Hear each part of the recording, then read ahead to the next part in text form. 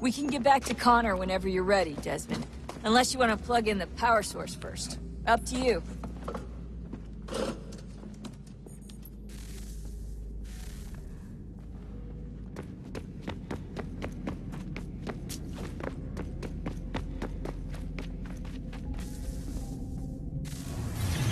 What is a fact?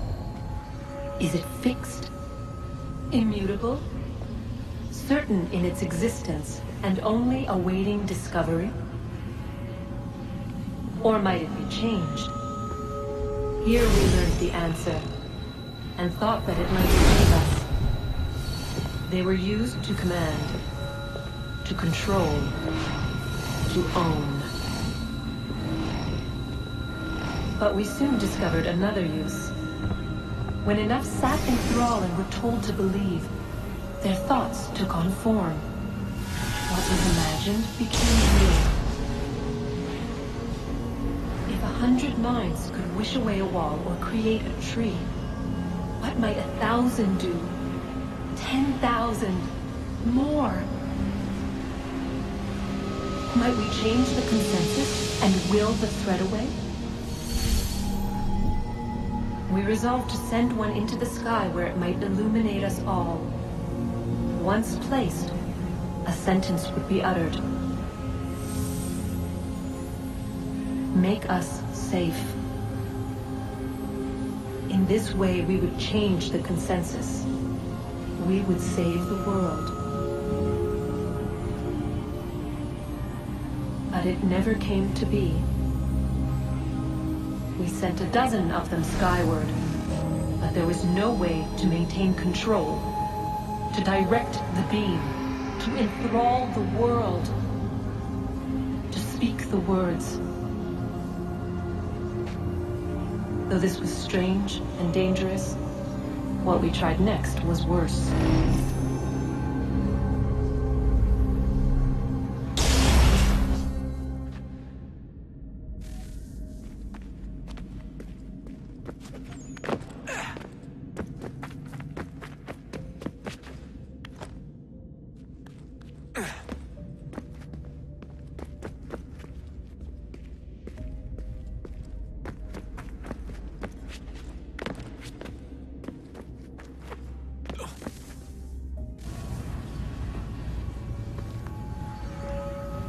Our first instinct was to travel back, to change the past.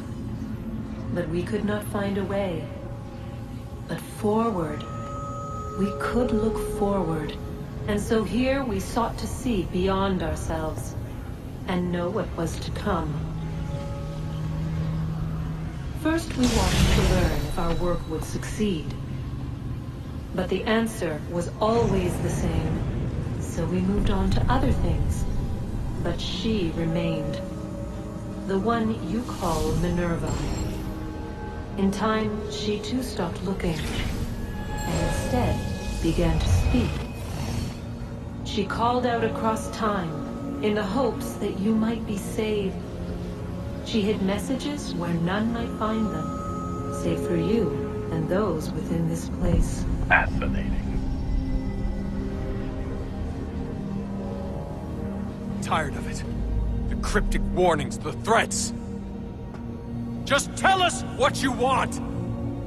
But they are. We saw the Nephilim there.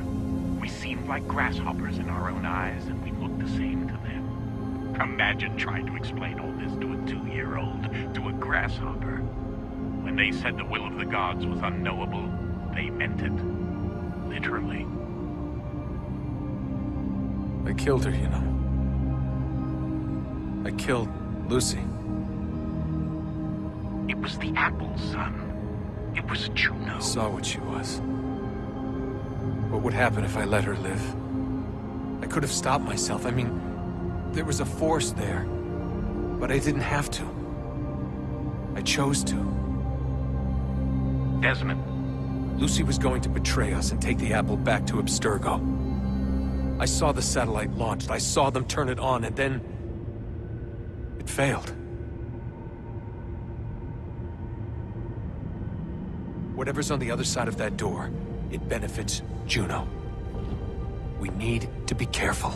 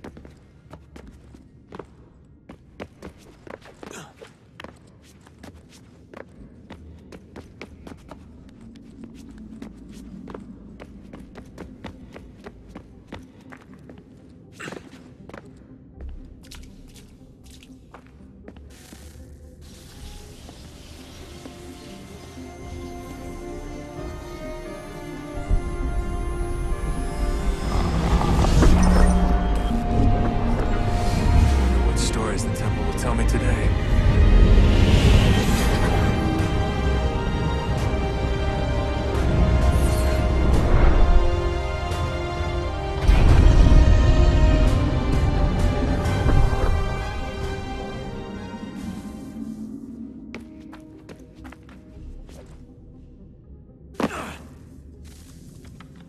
I'm telling you, there's something down here. Don't be daft. I don't know, maybe they were sleeping or something and we woke them. Some kind of cryogenics? Or hibernation? I mean, how do we know what the hell they were doing down here? They were working on a bunch of different solutions, but nothing worked. Just went from one to the next, and then... I don't know. They must have left at some point. After the end. I wonder what the world would be like if they'd succeeded. I'm more concerned about what it'll be like if we don't. Salvation. They found a way. Too late for them, but not for you. Sealed to protect it. So now it bars your way. Find the key. The past will tell. So, what's the latest? Learn anything interesting while you were exploring? They were working on some weird stuff towards the end. Trying to engineer new bodies and store their minds inside computers. Failure after failure. It must have been hard for them. I worry about it too. I mean, they say there's something in here that'll help us. But what is it? Why is it locked up if it's exactly what we need? I don't know. Maybe it's dangerous. Maybe they wanted to make sure only you could reach it. That's the other question. What makes me so special? I guess we'll know once we open the door. Hey, I hope it's not uncomfortable for me to ask, but what happened with Lucy? I don't know. I'm sorry, I shouldn't have said anything. No, it's fine. I really don't know. I was talking to my dad about it. It's hard to say. I mean, Juno definitely took control, but I think I agreed to it on some level. I think I let her in. No. That's not right. It wasn't her. Not exactly. It was more like a program. Does that sound weird? It showed me things. What'd you see? That if I didn't stop Lucy, Abstergo would get the apple, and we'd all be dead. I still don't understand why she turned on us. I'm sure she thought she was doing the right thing. I gotta get back to work. You might want to do the same.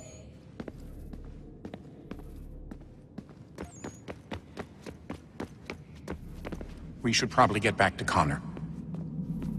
Come on, son, we got work to do.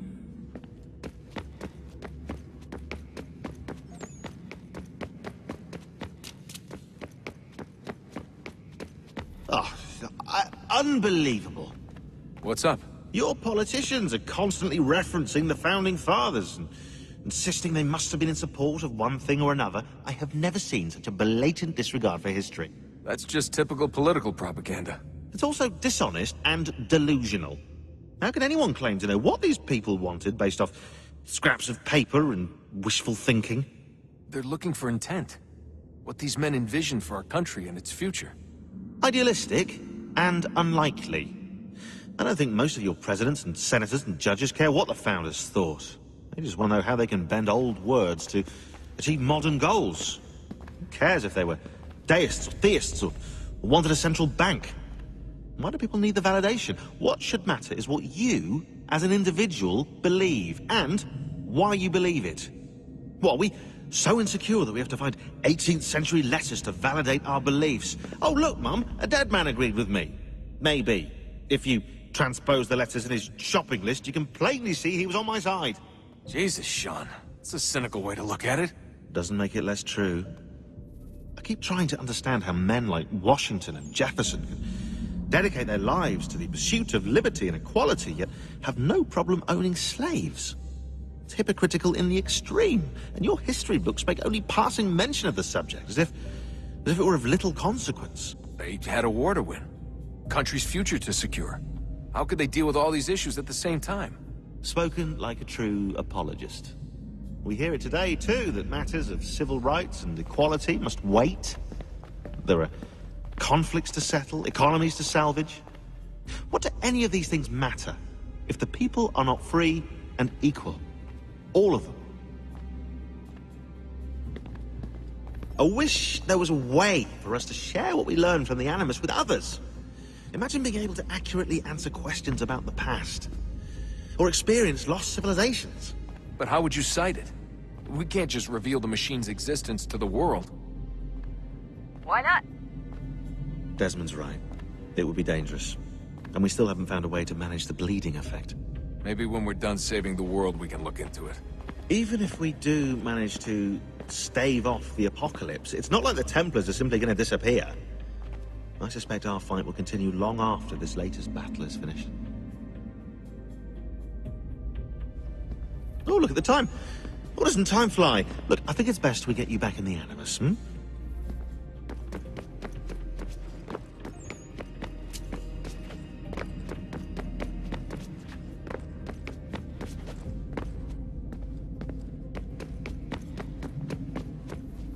Sorry, Oh, look at that.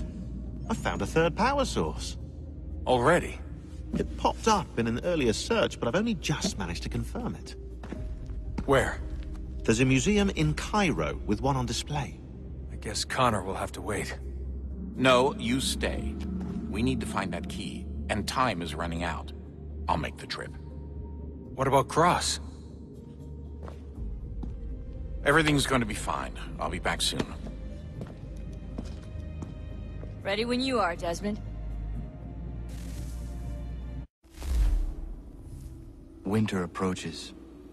The air is still and sharp with grim expectation.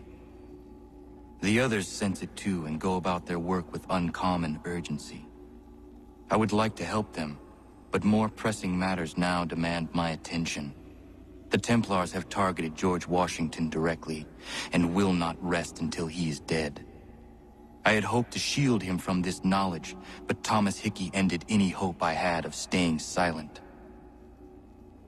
And so I have resolved to share everything I know, of the Templars and their plots, of who I really am. Achilles finds fault in this, and we argue every day, but there is simply too much now at stake to maintain restraint.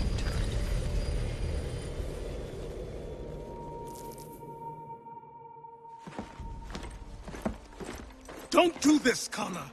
Then what would you propose we do? Sit and watch while the Templars take control?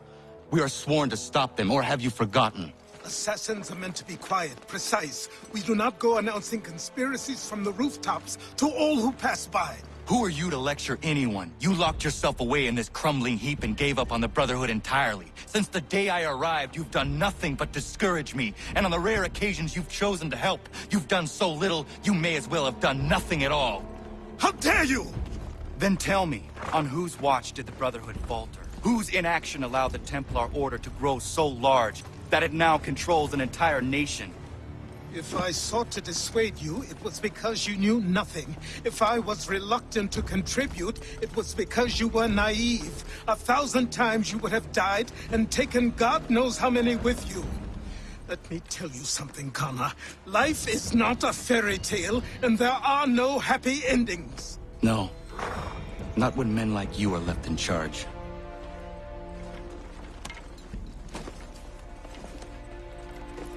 In your haste to save the world, boy, take care you don't destroy it. Ha!